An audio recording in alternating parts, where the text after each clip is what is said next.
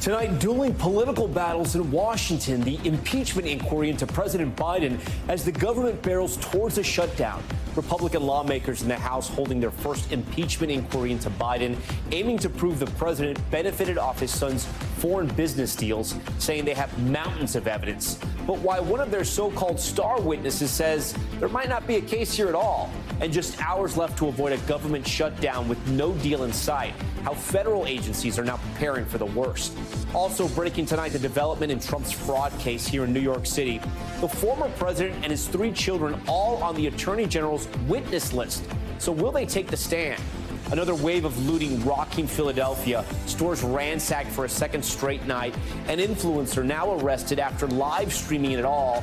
Why police say her actions may have encouraged others to join. Hurricane Ian 1 year later, today marking 12 months since the Category 4 storm slammed onto Florida's Gulf Coast, killing 148 people and wiping out entire communities. Tonight, why some residents are still in desperate need of help and have been forced to rebuild on their own without insurance.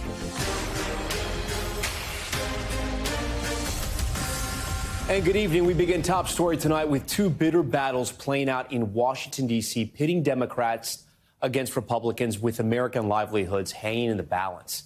The first, the looming specter of an impeachment of President Joe Biden related to his son Hunter's business dealings and allegations the president may have benefited from those relationships. House Republicans claiming they have troves of evidence to support those allegations, holding the first of several impeachment inquiry hearings today.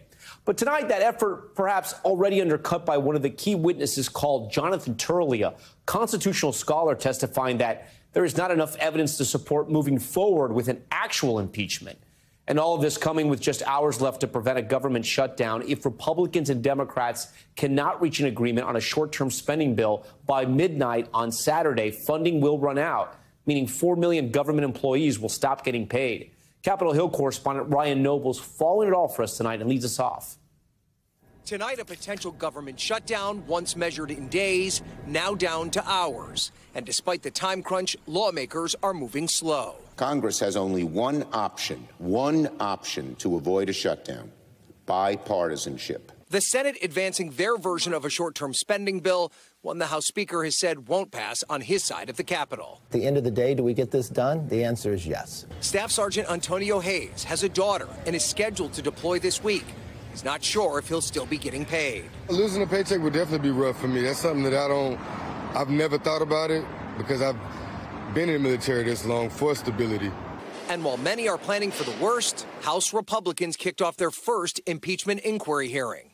Democrats posting a shutdown clock and arguing Republicans have yet to provide evidence President Biden directly benefited from his son's lucrative foreign business dealings. If the Republicans had a smoking gun or even a dripping water pistol, they would be presenting it today, but they've got nothing on Joe Biden. Republicans countering they've collected evidence that is worth further exploring. Whether it was lunches, phone calls, White House meetings, or official foreign trips, Hunter Biden cashed in by arranging access to Joe Biden.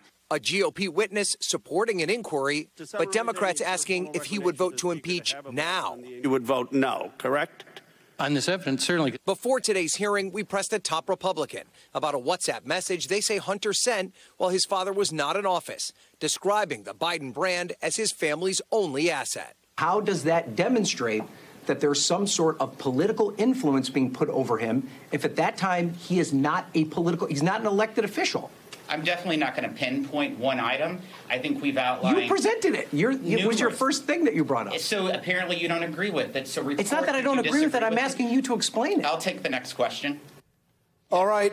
Ryan Noble's joining us outside Capitol Hill. Ryan, I know you have some new reporting, too. The Republicans digging even deeper. They want to subpoena the bank records for both Hunter Biden and Joe Biden's brother, James Biden. Mm-hmm. Yeah, that's right. And this is part of what they feel they're entitled to under the banner of an impeachment inquiry that may have been more difficult for them to gather if it were just one of the committees and would have to have some sort of specific legislative responsibility connected to it. Now, Democrats will point out that they've already collected thousands of bank records from members of the Biden family, so they're not exactly sure what they think will be revealed by collecting these specific bank records. But there's many that believe that subpoenaing these bank records, getting them in, finding what's in them, will be the next step towards actual subpoenas for Hunter Biden and James Biden themselves. And then while you were watching and covering this story there and asking a lot of very tough and important questions, did anything move here? Did the needle move at all in this first initial hearing? No, and I think, Tom, it's important to kind of put this in the context of what the Republicans were promising and then compare it to what they actually delivered here today. They said that this was going to be their opportunity to lay all the evidence that they've collected over the past couple of years out on the table, have these expert witnesses explain it, connect it all together, and then show where that link is to the president. They did not do that today, and it was their own witnesses who admitted that that specific link still does not exist. Afterwards, the committee chairman, James Comer, said that this was really more about them demonstrating how much money the Biden family has made over the past couple of years. They certainly at least tried to illustrate that, but in terms of finding that very specific link to the president, it just didn't happen. And then, Ryan, let's move over to the shutdown now. What is it going to look like for the different government agencies? I don't think there's any way to understate this or overstate it, for that matter, Tom. 4 or 7 million government workers are going to go without paychecks. That includes frontline military defenders of this country, people that are deployed overseas right now. And it also is going to mean that many of these government workers could go without a paycheck as soon as Monday morning. They won't end up coming into work. We already know that many of these government agencies have been sending memos to their employees, informing them that they're preparing for a government shutdown and even outlining which employees are forced to come in, which will stay home and not get paid. This is a very serious situation, and at this point, there doesn't appear to be an exit ramp. Tom? Ryan Noble's leading us off tonight. Ryan, thank you. Next, breaking also, former President Trump and his adult children will be called as witnesses in the $250 million fraud trial against Trump and his real estate empire in New York. This comes as the judge rules the trial will go forward Monday, denying Trump's motion to delay. I want to bring in NBC's Garrett Haake, who's following this for us tonight from Washington. So, Garrett, the judge today cleared the way for this trial to begin. What happens now, and when do we expect that each member of the Trump family to essentially take the stand? Well, we start 10 o'clock Monday morning, Tom, and I think the witnesses will be fairly quickly on the stand, a matter of weeks, not months here. This will move fairly quickly, in part because so many of the issues of facts have already been decided. It's the same judge overseeing what's left of the trial who issued that ruling earlier this week saying that the Trump organization and the adult Trump children and the former president all had committed fraud. They'd overly valued or artificially devalued their assets. So a lot of the kind of fact-based argument has been made here. I think largely one of the things that is remaining is this question of damages and the $250 million. The Trump family wants to aggressively defend themselves on this. They put the same Trump family members on the defense witness list as well. So everybody's kind of headed for this showdown sometime in the next few weeks. And, Garrett, we know that Trump has attacked this case on social media, calling it a witch hunt. This is not new, and he also uses it on the campaign trail. But will this case impact him at all as he campaigns in the primary? As you mentioned, it's going to happen earlier than later, so it won't affect Iowa and New Hampshire just yet? No, it won't affect anything in terms of scheduling or, knocking him off the trail in some critical time period, Tom. But I think to the degree this case matters, it's because it is so personal to Donald Trump. Just watching the way that he has talked about this case in interviews and public appearances, the way that he's attacked it on social media, this is different from the criminal matters. This has to do with the business that he built, the thing that made him Donald Trump, the public figure in the American imagination long before he was Donald Trump, the politician. So he is heavily emotionally invested in this case, and to the degree that it distracts from his focus or becomes the kind of thing that he can't let go of when he needs to be focused on other campaign-related matters. That's how I think this intersects with the 2024 race, not as a matter of keeping him off the campaign trail. He still has a fairly lax campaign schedule compared to any of the other candidates in the field. Okay, Garrett Haake for us tonight. Garrett, thank you. As the former president prepares for his next trial, last night his Republican rivals took to the debate stage for a second time without the party's frontrunner. The candidates going on the attack against the former president and each other. This as President Biden also took aim with his most aggressive words for Trump today. Gabe Gutierrez reports tonight from Arizona. Tonight, the general election campaign appears to be underway. Trump says the Constitution gave him, quote, the right to do whatever he wants as president. Sharpening his rhetoric against GOP frontrunner Donald Trump and his supporters, today outside Phoenix, President Biden again framed the 2024 race in stark terms. Something dangerous happening in America now. There's an extremist movement that does not share the basic beliefs in our democracy, the MAGA movement. This was his fourth speech, hammering former President Trump as a danger to democracy since the Capitol attack on January 6th. But the latest NBC News poll shows voters are evenly split on whether Republicans or Democrats would better protect democracy, and also a dead heat, a potential race between Biden and Trump. With the former president in Michigan last night skipping the GOP debate and taking on Mr. Biden. Crooked Joe is siding with the left-wing crazies who will destroy automobile manufacturing and will destroy our country itself. While in California overnight, 7 Republican challengers tried to break through. Honestly, every time I hear you, I feel a little bit dumber for what you say. And today, some took even more direct shots at the frontrunner. He owes it to the voters to defend his record. Well, you can't win if you're absent. And I think that, he's got a lot of questions to answer to. Tonight, the Trump campaign confirming he will not attend the next debate in November. All right, Gabe Gutierrez joins us tonight from Arizona, where President Biden was today. Gabe, what was the president up to there? Yes, Tom. In addition to that speech, President Biden was also here announcing federal funds for a new library for the late Republican Senator John McCain. John McCain's widow, Cindy, was also here. And the first part of President Biden's speech was really talking about that relationship between him and John McCain, that they've known each other for decades. He even choked up and got a little emotional talking about the fact that John McCain died from cancer. So did his son, Beau. And he really hit that message of bipartisanship. And Tom, of course, there was a little bit of trolling going on, of course, because President Biden was here at the place where John McCain was beloved by many of his supporters. And, he was essentially saying that these federal funds would go for this library and really talking about a different time in politics, that more bipartisanship is needed, Tom. Okay, Gabe Gutierrez from the campaign trail and also covering the president. Gabe, we appreciate it. The second Republican debate now in the books. Which candidates have a chance to emerge as a serious contender against former President Trump? I want to bring in our special panel tonight, NBC News political contributor Steve Hayes. He's also the CEO of The Dispatch, Democratic strategist and a friend of Top Story, Amisha Cross, and former Trump White House Deputy Press Secretary, also a friend of Top Story, Hogan Gidley. Hogan, I'm going to start with you first. Who do you think won last night?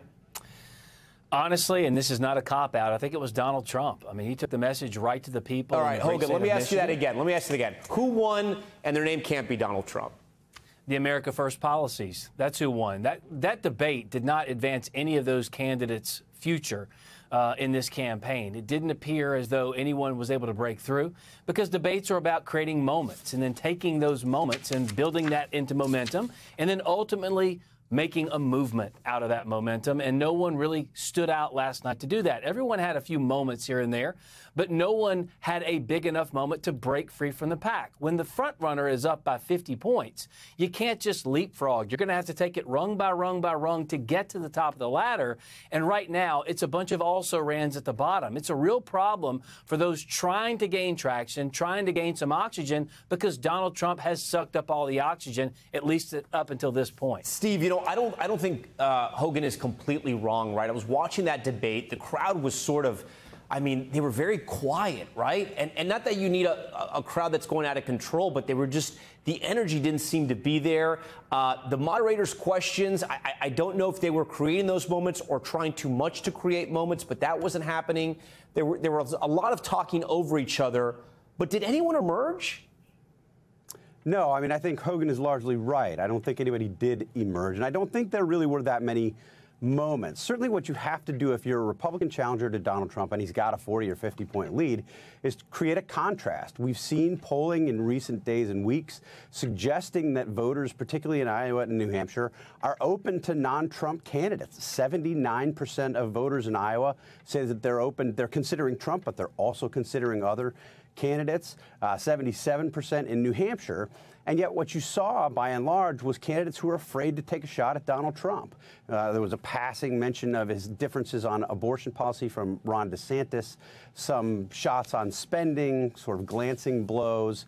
But really what they seemed most upset about was that he wasn't there. There's plenty to criticize with Donald Trump as the Republican frontrunner. They just didn't take the opportunity to do it. Amisha, what was your takeaway from that debate, from watching it? That the ghost of Donald Trump was everywhere in that room. I think that these candidates have a very tough spot. They know where their positions are in the polls. Nikki Haley showed up. She did what she needed to do. But as she did in the first debate, which I would argue she did well in as well, her polling status has not changed. It became a lot of infighting. They got away from answering true policy questions. There was a specific one on child care. We know that child care is the largest growing expenditure in America. They were not leaning in on that. That was one directed to Ron DeSantis, particularly about the amount of people across the state of Florida who do not have health insurance, which is extremely vital considering the aging population in the state of Florida. They ran from policy. They ran from actually attacking and going full frontal on Trump, specifically around his anti-democratic stances. And I think that at this point, it's hard to figure out what they're fighting for, because they're not fighting for second place either, and they darn sure aren't going to, supersede and jump to first. Hogan, I want to ask you about Vivek, right? Because he was sort of somewhat of a breakout star in that first debate, and it was because he was aggressive. Here's him last night. Let's roll that clip. I think this artificial division is unhelpful in our party. The real divide is not between the Republicans on this stage. And in the Reagan Library, I want to say these are good people on this stage.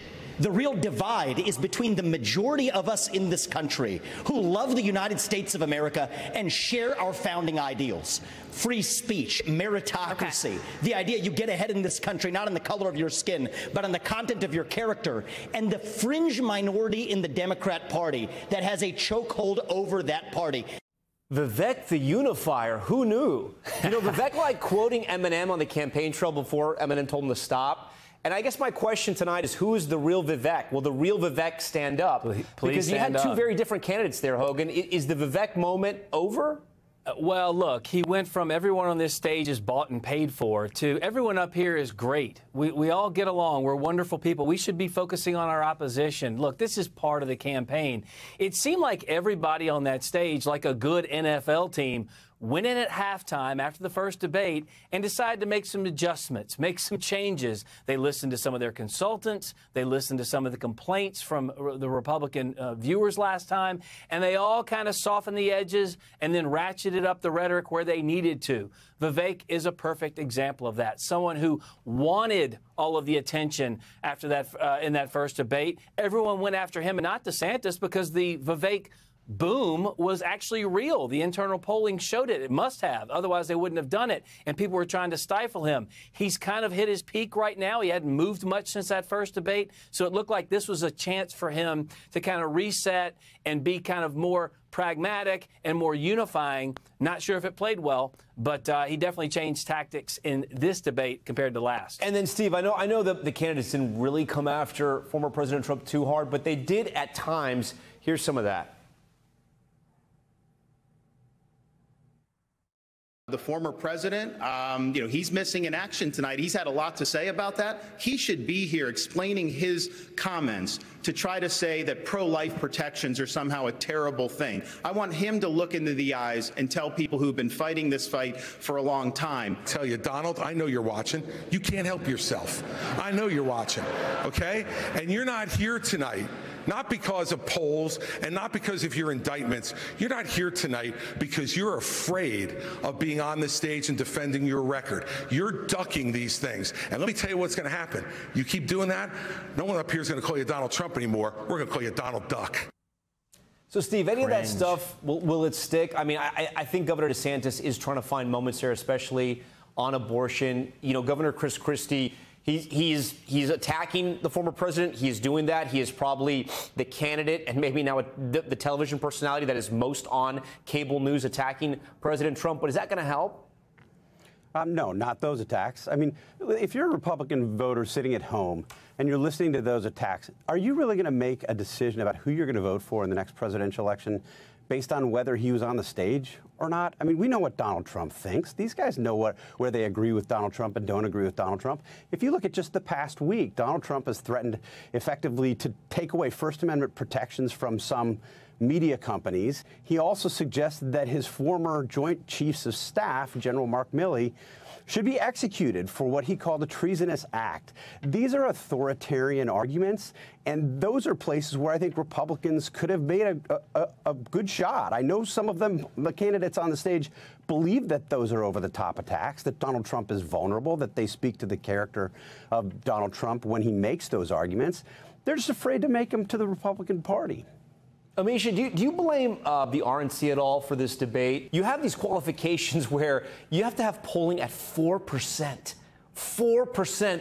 To me, it's like if you're at 4% now, and I understand you can turn things around and you could take off, but it just seems to me that they're just keeping the door open for so many candidates. And here's the interesting part: there's a lot of candidates who may not even make that 4% that were on the debate stage here.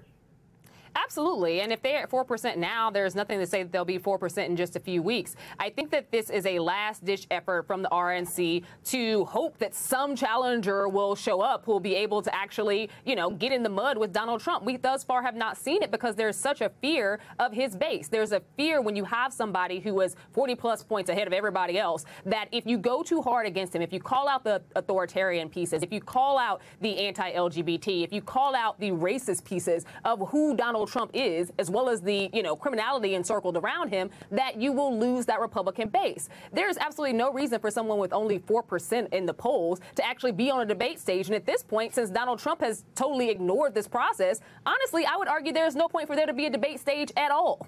If you guys can all look at your screens right now, I'm going to put on a poll that I want to put here to see if we can learn anything from history. This is where we were at in 2016. These are the poll numbers from 2016, right around this time, and it shows where the field was. So you have Trump at 21%, Ben Carson 20%, Senator Marco Rubio 11%, Carly Fiorina 11%, Jeb Bush 7%, and John Kasich at 6%. So, Steve, you look at these polls from 2016 when it was a very competitive field, and this tells a much different story than where we're at today. So my question to you is, do you think there is still a possibility someone can emerge? But what does this tell us about what is happening right now with the Republicans? Yeah, look, I mean, I think if you look at those polling numbers, obviously that was a much more wide open race. The big difference now in 2024 is you had 4 years of a Trump presidency, which I think for some Republican voters is a good thing. They want more of that, particularly compared to Joe Biden. But you also have things like January 6th, like the president's insistence that he won an election that he lost. So I think there's an opportunity for other Republican challengers to make hay on some of these bigger issues and to call into question sort of the fundamentals about what a Donald Trump presidency in 2025 and beyond would look like. They seem unwilling to do that, I think, for some of the reasons that we've heard. Hogan, if this gets to a 2-3 person race, do you see former President Trump entering any Republican primary debate? I think he could, depending on where the polls sit. Look, I used to work for Mike Huckabee and then again for Rick Santorum, both of whom were at like 1% in the polls at this point. So that doesn't scare me off for a candidate to be low in the polls. But Steve hit on something that's important here. What you're having in this race is something completely unique, and that is a former president with a record as president. So he clearly has the party in his grips, in his grasp. That's where the party is right now. And a lot of people on that stage don't really meet the Republican Party, don't meet the GOP where it is today. They're running a race from the 90s or the early 2000s. That's not where we are. We need somebody out there who's going to be tougher, who's going to take on the establishment. Donald Trump did that. And if people are looking for another voice, time is running out for them to do so. And if he's not going to play by their rules and not go on those debate stages, it's just going to be difficult for someone on that debate stage to say, hey, I'm Donald Trump's policies without his personality. I promise if you elect me, I'll do these things. Donald Trump did those things. So at this point in time, I'm not sure Republican voters are willing to gamble on a promise. They want to see someone who's been in the chair, and that's Donald Trump at this point. Hogan, Stephen, Amisha, thank you so much for this very smart discussion after that second GOP debate. More businesses in Philadelphia are cleaning up after yet another night of looting and destruction. Authorities are pointing to the role of social media in promoting the violence. George Solis is there for us tonight. Bold and brazen, looters smashing and grabbing their way through stores in Philadelphia for the second night in a row. This is not fair. I shouldn't be a victim of this. Philadelphia police say at least 8 stores were ransacked overnight, including Claudia Simlia's beauty supply shop. I work overnight, days, 6, 7 days a week, so I could get this to here. And this is what happened. You can really see the extreme measures some criminals took to break into this liquor store, one of many stores hit up overnight. This is after Philadelphia police added extra patrols after Tuesday night's looting. More than 50 people have been arrested for looting this week, including influencer Deja Blackwell, who goes by Meatball online. Going down right here, y'all ain't nothing. Police say Blackwell was live streaming on Instagram during Tuesday's chaos, sharing her location and appearing to egg on looters. Free iPhones! Let me see the iPhone. Oh my God! Police say at one point, 12,000 people were watching. Social media is the bane of our life. It accelerates everything. The district attorney charged Blackwell with 6 felonies, including burglary, conspiracy, and rioting. She has not yet entered a plea. This person incited a lot of other individuals, coordinated a caravan of individuals to go across the city, hitting multiple locations. Blackwell, now out on bail. Tonight, she says she regrets her behavior. Never loot again, stay out of trouble, and never go to jail. Tonight, Blackwell's social media accounts are still active, while affected businesses are still closed. Meanwhile, police continue to have a large presence in the area. Tom? See what happens tonight. All right, George, thank you for that. We want to turn now to the forecast. A lot going on, especially here on the East Coast. Wet and windy weather returning. The region bracing for up to 6 inches of rain in some areas. Flood watches also issued for parts of New Jersey, with coastal flooding a threat from Virginia all the way up through Connecticut. I want to get right over to NBC News meteorologist Bill Karen. So, Bill, walk us through what we're looking at here. So, Tom, we're going to have a month's worth of rain in the New York City area tomorrow. That's a problem. And other areas of the country, maybe we can deal with it if it's not as populated. But with so much concrete, the runoff is going to be a nightmare. We have a storm coming up the coast. We have a storm coming through the Ohio Valley. The two are going to meet up, and it's pretty localized. It's not everywhere. It's New York City, Hudson Valley, western portions of Connecticut and Massachusetts. This is at 8 a.m. Friday, torrential rain over New York City. Then as we go through 6 p.m., you notice the rain doesn't really move much. It's kind of stuck for about 12 hours. Then finally it pinwheels out of here as we go through Saturday. So what does this mean? Well, we have 22 million people that are under flood watches because of the highly densely populated areas from Long Island, New Jersey, Hudson Valley, and Connecticut. The Storm Prediction Center has put us under what we call a moderate flood risk. Anywhere here in this orangish, reddish type color means numerous occurrences of significant flash flooding are expected. This won't be isolated. We're going to have numerous highways with problems, subway lines with water on them, airlines, will probably be a lot of portions of tomorrow just closed because of the heavy rain and the winds. And this is how much rain is expected. 4 inches in Central Park, 5 inches in White Plains. Some areas could get 6 to 8 inches of rain time. This is going to be a significant event, and a lot of people are not getting a lot of big heads up on this. This forecast got a lot worse in the last 24 hours. Bill, with that, the tri-state area, when should people stay off the road?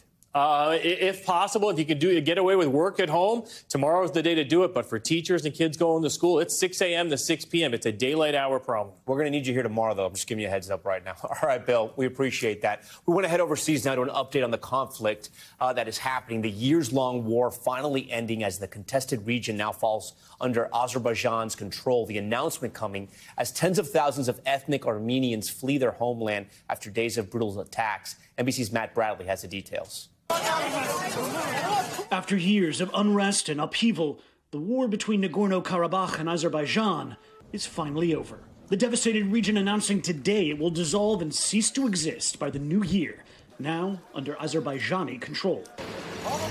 The announcement coming after more than 70,000 ethnic Armenians have fled their homeland in recent days, more than half the population, and more appear to be en route. I have a wife, 3 children, a son-in-law, and 3 grandchildren, this man said. I don't know where they are now. We left everything behind. Azerbaijan has said there's no reason for Armenians to flee, claiming there's a future for them in the region. But many Armenians share stories of persecution, ethnic cleansing, and days of fierce Azerbaijani attacks. This woman described violent fighting, saying, "We weren't able to go outside or make something to eat. We were staying in the basements. How can I live with them? My sister's child was killed. Many of my relatives were killed." And just hours after the war ended, the Azerbaijanis arrested the former head of Nagorno-Karabakh's administration as he tried to cross into Armenia. For many, it's one of the most dangerous parts of the journey. Azerbaijani checkpoints all along the road to Armenia. Azerbaijan says they're looking for terrorists. Armenians fear they're looking for retribution. A lot of people are just terrified when they arrive at those checkpoints, especially men, because they have to get out of the cars and go like a separate way, and they're more checked than, for example, women and children. Nagorno-Karabakh's dissolution even sparked violence miles away in Lebanon as Lebanese Armenians protested the region coming under Azerbaijani control. While many have accepted that Nagorno-Karabakh has finished as an independent Armenian nation, some are increasingly fearful the region will no longer have any Armenians at all. Some people were saying if this continues like this, at the end of the week, by the end of the week, there just will be no more Armenians left there. As this years-long war finally comes to an end, Armenians' long and dangerous journey is only just beginning. Matt Bradley, NBC News. All right, still ahead tonight, an update on a mom who went missing in Colorado, the 49-year-old disappearing on Mother's Day in 2020, where authorities just recovered her remains. Plus, a shocking discovery at a New York daycare, ghost guns and a 3D printer. Seized by police, the arrest just made. And concerns for Britney Spears tonight after she posted a video right here waving knives around. Police sent to her home for a wellness check. Her message to her fans tonight: stay with us. Top story just getting started on this Thursday night.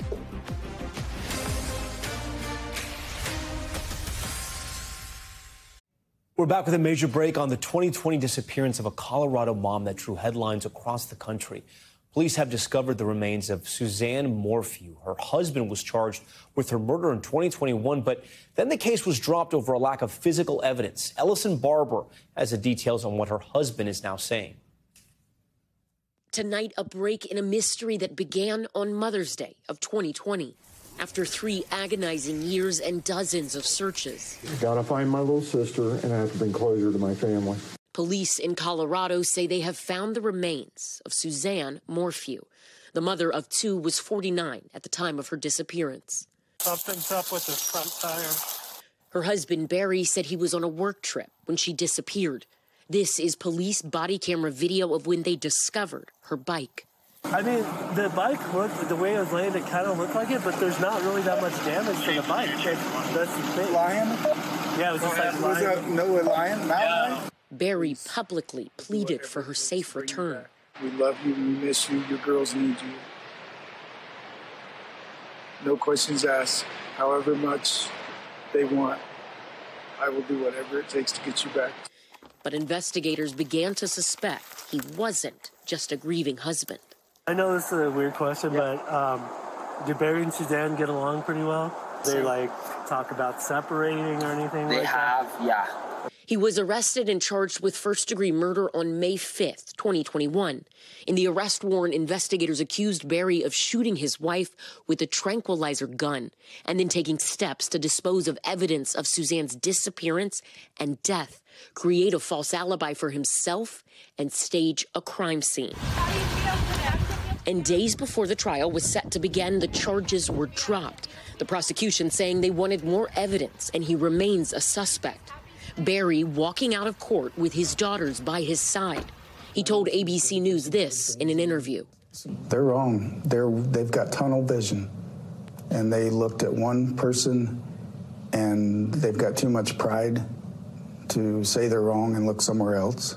Prosecutors in the area where the body was discovered say the case is still active. With a new development that's so big as this, as the actual remains, given that one of the charges was not just murder, but was also tampering with evidence and tampering with a corpse, they can tie these together and they have a much stronger case. As for Barry Morphew, in a statement, his attorney maintaining his innocence, telling NBC News, quote, Barry is with his daughters, and they are all struggling with immense shock and grief after learning today that their mother and wife, whom they deeply love, was found deceased. Okay, Ellison Barber joins us now live on set. So, Ellison, there's now a new DA. It wasn't the original DA from 2021? Yeah, so it's not, which is a little confusing, but you kind of just have to think of it in terms of police jurisdictions. What happened is when she was reported missing, it was in one DA's district. When they found the remains, it's in another's. But when we were speaking to Angela Sinadella, she said this is a situation where because that first DA dropped the case on their own accord, the other DA will basically just pick things up likely where they left off if they do decide to pursue charges. And speaking with Angela Sinadella, She said that is what she believes will happen. Okay, Barbara Ellison, we appreciate that. When we come back, the hurricane that changed Florida's Gulf Coast 1 year after Hurricane Ian made landfall as a Category 4 storm. We go back and find out that some residents are still struggling to rebuild, how a change in insurance coverage is making it nearly impossible for some people to move forward. Stay with us.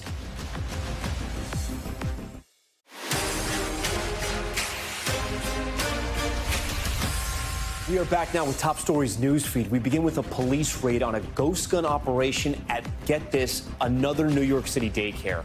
NYPD says officers seized multiple 3D printed guns along with a 3D printer from a Manhattan apartment, which also functioned as a licensed daycare site. Police arrested 3 people, one of them the son of the daycare owner. The bust comes nearly 2 weeks after a 1-year-old died of fentanyl exposure at another New York City daycare. And the Senate now walking back guidance issued last week allowing lawmakers to wear whatever they wanted pretty much in the chamber. The upper house unanimously passed a formal dress code requiring men to wear, quote, business attire, including a coat, tie, and slacks, while on the Senate floor. It did not include guidelines for women. The resolution from Senator Joe Manchin and Senator Mitt Romney comes after bipartisan backlash to the original announcement. And police conducting a wellness check on Britney Spears over her latest social media post. This one was completely wild. Spears shared this video of herself dancing with knives on Instagram, sparking concerns over her well-being. She later updated her post, assuring followers that the knives were just Halloween props. A source telling NBC News today that police conducted that wellness check on Spears, and she's, quote, fine. Okay. Now to the people of Florida making a grim milestone. It's been 1 year since Hurricane Ian ripped through the state, killing at least 148 people and leaving a devastating trail of destruction in its wake. Tonight, the residents still waiting for help rebuilding their lives and homes, including one woman still living in a shed. Sam Brock explains. 1 year ago tonight, Florida residents came face to face with the horror of Hurricane Ian. The sheer power of the monster Category 4 storm on full display. 155-mile-an-hour winds battering the coastline. Storm surge swallowing neighborhoods whole. The death and destruction left in Ian's wake difficult to fathom. The hurricane claimed at least 148 lives, and for those left behind, entire communities wiped off the map. We were on the ground as rescue crews surveyed the damage, searching for survivors, and residents just starting to come to terms with all that they had lost. It was just an old trailer, but you don't realize how nice it was till it's gone. Robert Harmon watched his home get destroyed and slept in his car for days after Ian made landfall. Others vowing to flee the state altogether. Has this experience changed your desire to stay in Cape Coral? Yes. You're reconsidering now. We're leaving. Oh, yeah. But now, a year later, some of Ian's most vulnerable victims who decided to stay, still desperate for help. That's what I need to pay my nights and almost my days while out to work. Maricel Jacobo now lives here in a shed in the backyard of her house. That house devastated by flooding from Hurricane Ian. The storm hitting as she was recovering from major surgery, leaving her trapped in the rising waters along with her dog. I'll be staying in the water for almost 5 hours till the rescue come to pick it out the people. Maricel says she lost everything. Her home now stripped down to the studs. She says her insurance won't pay for the repairs to her home's roof. So for now, the shed is the only shelter she can afford. It's really scary. It's no kind of life like that. This one's no life. Earlier this year, insurance companies, big and small, pulled out of Florida, affecting thousands of policies. Dr. Shahid Hamid with the International Hurricane Research Center at FIU says it's due to several factors. We have increase in exposure, a lot of houses being built, and the exposure is increasing, has increased rapidly. We have also reinsurance rates, they're going up dramatically in the last year or two, and that's a worldwide phenomenon. That was a little bit more sticker shock for me getting that letter. Ed Kaiser and thousands of others now struggling to find coverage since other insurers won't take their case with pre-existing damage to their homes. They said if you have an outstanding claim, nobody will touch you. But today, amid the lingering devastation, still timely signs of hope. A clock in the Fort Myers Beach Times Square, swept away in the storm, now back, a symbol of a community knocked down by a historic hurricane, but never defeated. Sam Brock joins us tonight from Miami. Sam, I want to go back to that woman you spoke to, Maricel, who's essentially living in her shed. Do we know what her insurance problem was that she cannot get covered for the rest of the house? Tom, the problem, as we understand it, is that she needs to get her roof fixed before the other repairs can be made to her home. And right now, her insurance company is denying her the ability to fix the roof. So her attorney right now has stepped in and is trying to resolve this with the insurer. But for the moment, she's just sitting around waiting for these other repairs to be made, and they cannot be fixed until the roof is. And it's very expensive, obviously. And then on top of that, and this always happens after big storms, there's a lot of fraud issues happening as well. Dr. Hamid, that expert that we spoke with at FIU, says that fraud is one of the drivers for insurance flight in Florida. And specifically, he said, Tom, that there are about 9% of property claims nationally that are originated in Florida, but 79% of the lawsuits, which is a preposterous ratio. How could this be happening? He said there's a couple of things at play here. One of them is benefit assignment. That you have contractors going up to people's homes after storms and saying, hey, I can get your roof fixed, and maybe that costs $40,000 and the roof has minimal damage, and the insurance companies balk, and you have litigation there. And the other thing is that Florida, as a state, has separate insurance for home, storm-related damage from, say, wind, and then flood water damage, which would be flood insurance. And only 18% of people have flood insurance, 88% of people have home insurance. And so then you're getting into haggling over whether or not this damage, Tom, was created by floodwaters or the wind itself. And that can be a really difficult process. The state legislature did just pass legislation trying to crack down on fraud and hopefully attract insurers back to the state of Florida. We'll see how successful they are. Sam Brock, thank you for that. Back now with Top Stories Global Watch, and we begin with a deadly shooting spree in the Netherlands. Police say the suspect stormed a classroom at a medical school in Rotterdam, fatally shooting a teacher. The man reportedly also killing a woman and her 14-year-old daughter at their home earlier in the day. Police say the suspect studied at that school and was taken into custody. The motive, though, is still under investigation. A deadly explosion in Uzbekistan following a lightning strike. Video shows a massive fireball erupting near an airport in the country's capital city. Officials say the blast happened after lightning hit a warehouse that was filled with electric cars and batteries. One teenager was killed and more than 160 people are hurt. And Indian officials imposing an indefinite curfew in the state of Manipur after violent demonstrations. Protests erupting after the bodies of two students of the Métis ethnic group were found this week. Mobs marching through the streets and vandalizing a government office while authorities used tear gas to hold them back. About 80 people were hurt. An ongoing civil war between the two ethnic groups in that region has left at least 180 people dead. We thank you for watching Top Story tonight. I'm Tom Llamas in New York. Stay right there. More news on the way. Thanks for watching. Stay updated about breaking news and top stories on the NBC News app or follow us on social media.